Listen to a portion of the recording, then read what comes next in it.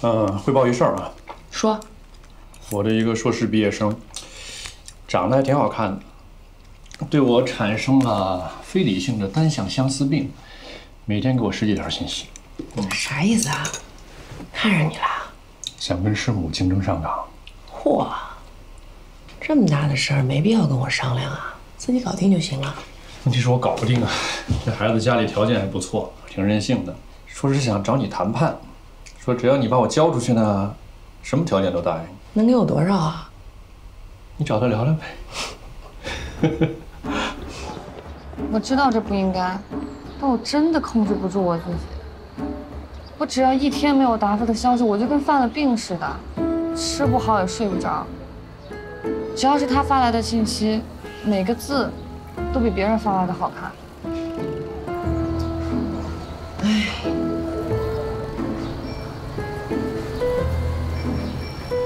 不怪你，真的，要怪就怪穆老师。为什么要怪达夫？因为他在你面前只表现了好，而隐藏了不好。达夫没什么不好的。他喜欢放屁，你知道吗？他有时候吃饭的时候他都放。哎呦，我都习惯了。我告诉你，我才不在乎呢。我爸说了，只要谁给他找着一称心的女婿，他就在省城送谁一套别墅。别墅我不要啊，我只要你做一件事儿，只要你能坚持100天，我就把它让给你。什么事儿啊？你呢，每天从省城到我们这儿来，坐那个长途汽车啊。哎，我告诉你啊，只能是长途汽车，来回也就7、8个小时吧。到了之后呢，你就给他献束花，只要你能坚持100天，带走。我每天坐长途汽车，来回6、7、8个小时，就为了送束花？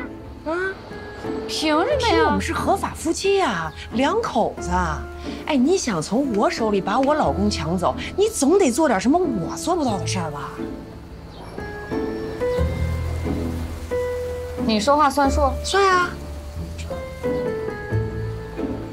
不难吧？奇怪了啊，就那个小雨啊，人家给我送了5天花，送到最后一天的时候跟我说，这是最后一次跟我见面。是不是还有那么一点失落了？人嘛，特别正常，真的。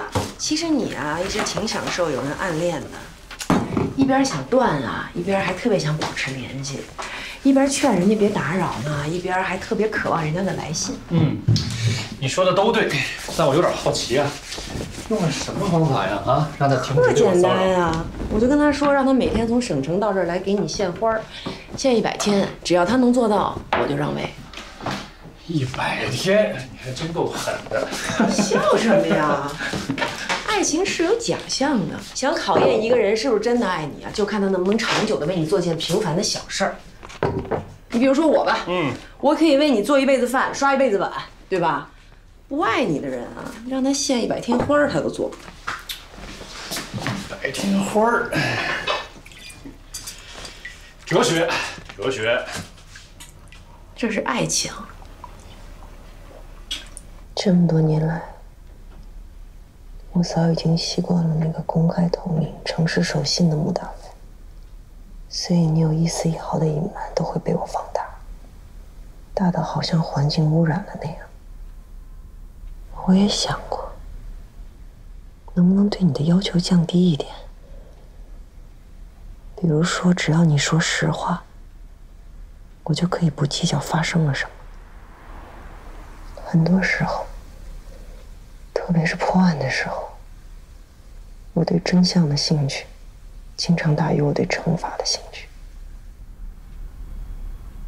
哪句听着更像是实话 ？A， 只按摩 ；B， 按摩之后加了项目。后一句。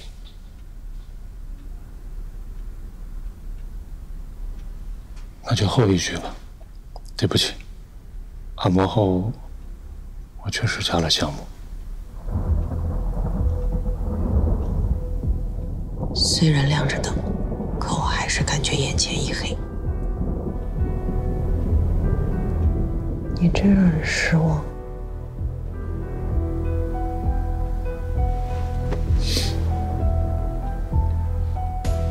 你追求的，其实只是现实跟你的预测相符，根本就不是所谓的真相。走着瞧。